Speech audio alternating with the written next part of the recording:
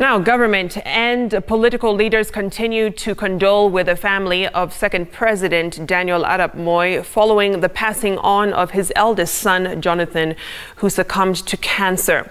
Jonathan's brother and Baringo Senator Gideon Moi has called on the country to allow for the former first family to mourn in private, even as many remember Jonathan for his motor sporting career that he quit more than 2 decades ago. Sam Gitugu reports.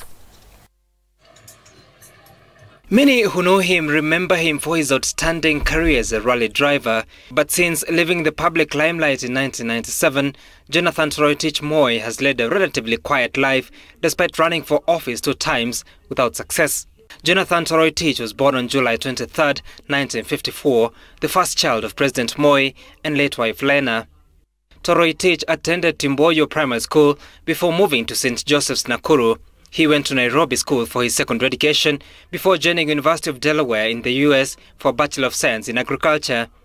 Jonathan married Sylvia in 1984 before joining motorsport in 1986 that he competed for more than 10 years.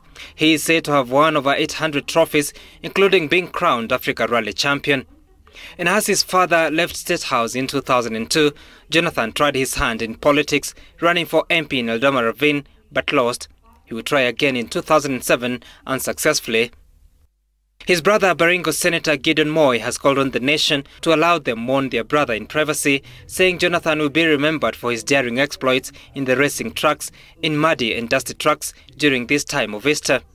President Uhuru Kenyatta terming JT as a humble, kind, generous and courageous person.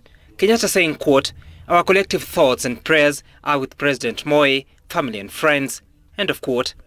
Former President Mwai Kibaki too, sending his condolences to President Moi's family. He remembers Jonathan for his breakthroughs in motorsporting, farming and business.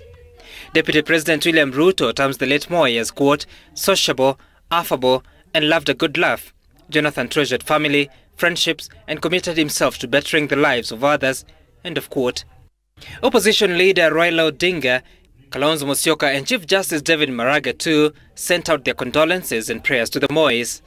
Toroitich is reported to have succumbed to cancer. His body lies at the Lee Funeral Home as family members visited the facility but left with no word. Burial plans are yet to be communicated.